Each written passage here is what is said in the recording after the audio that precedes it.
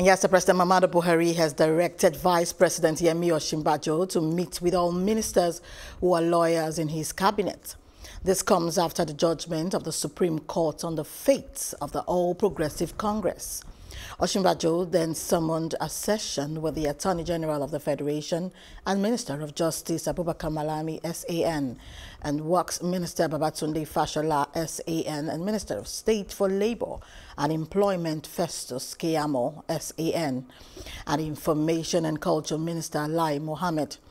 The session debated the status of the APC chairman and whether the party should proceed with the World Congresses beginning today. Buhari is awaiting feedback from the Vice President.